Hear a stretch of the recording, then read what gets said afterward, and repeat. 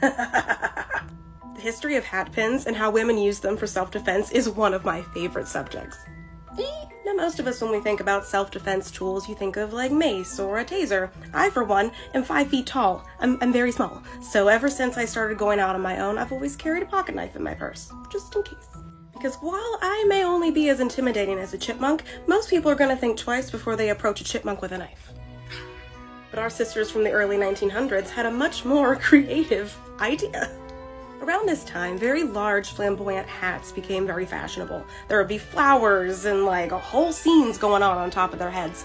Some people even put real dead birds in them, which is a different topic, but they needed something to help keep them on their heads. And their solution was the hat pin! These suckers were legit. They were made of metal, they were 12 inches long, and they were super sharp. You know, to get through all the hair. Now, around this same time, women started to go out on their own a lot more often instead of being chaperoned by other men. They were going to parties and clubs and big social events, and you know, wherever there's a crowd, there's gonna be a creep. And whenever one of these creeps got a little too frisky with somebody, they would just yank out one of their swords, basically, they had in their hats, and they'd jab them. For example, on the afternoon of May 28, 1903, Leodie Blaker, a young Kansan touring New York City, boarded a Fifth Avenue stagecoach, which is like a bus, kind of, but with horses.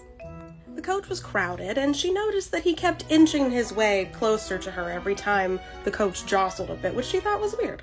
Soon he was touching her hip to hip, shoulder to shoulder, and then he lifted his arm and draped it across her lower back. Leodie had enough.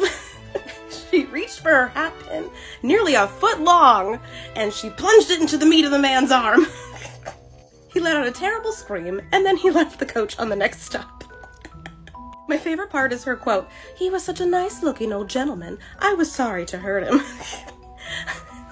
And if New York women will tolerate mashing, Kansas girls will not.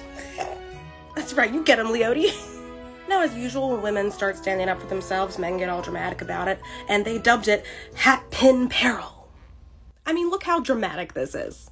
Here's a closer look at this mess. So here's a man impaled with a giant hat pin, which that's not how it works. And look at the illustration of the hat pin with the skull on top, which is rad. I kind of want one, but come on. Elsa Lancaster, who played the Bride of Frankenstein, actually has a song about hat pins, and it's delightful, even if it's dark.